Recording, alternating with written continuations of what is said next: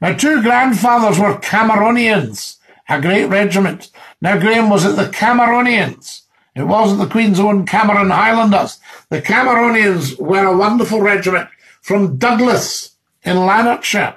The Cameronians were a wonderful regiment from Douglas in Lanarkshire, just down the road from you. Scottish Rifles, called after the Reverend Richard Cameron, and they used to guard the conventicles. Yes, on a Sunday when the Covenanters took to the hills. 1633. I'm going 1603, 1613. I wasn't too bad. 1633. Pontius Pilate's bodyguard. There we are. Good evening, Scottie Dingyruka's Pilate. Although they weren't around at that time. Pontius Pilate was a Scot, and he was from Fortingall, who I think of the oldest yew tree in the world. Yes, the Cameronians originated in Douglas, South Lanarkshire. They were disbanded in 1968, I think. And you can see the disbandment on YouTube. And the commanding officer, I don't know if you ever went to the Edinburgh Tattoo, but when I went as a young boy, the commentator, lovely, lovely voice, was Lieutenant Colonel Leslie Dow. And Lieutenant Colonel Leslie Dow, in his 30s, was the commanding officer of the Cameronians. They marched at 140 paces to the minute, very fast marching. And they had, I think they had the bugle on their cap badge, and the Douglas Tartan Truths.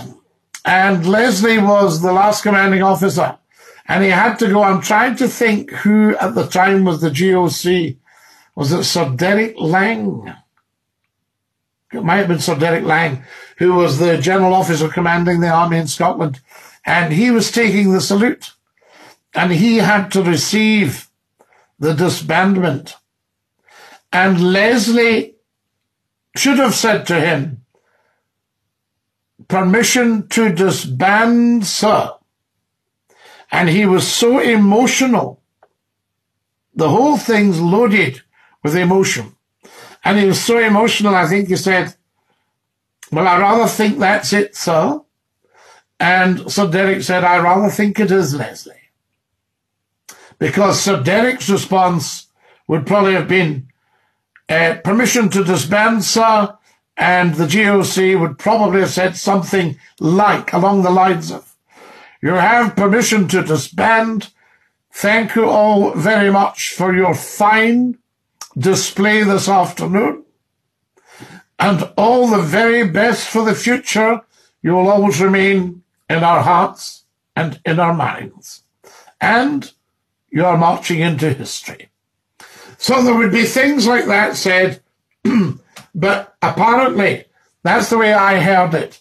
That Leslie said, "I rather think that's it, sir." I said, "I rather think it is, Leslie."